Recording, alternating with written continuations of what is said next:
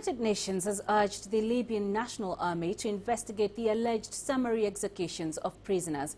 It's also calling on the group to suspend Mahmoud al-Werfalli from his duties as a Special Forces Field Commander. Videos circulating on social media appear to show summary executions carried out by LNA fighters on his orders. Reports have suggested that the army has been summarily executing at least 10 captured men.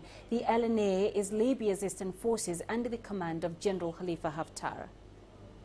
We are deeply concerned that after recent fighting in Benghazi, people taken prisoner by members of the Libyan National Army, which effectively controls eastern Libya, may be at imminent risk of torture and even summary execution.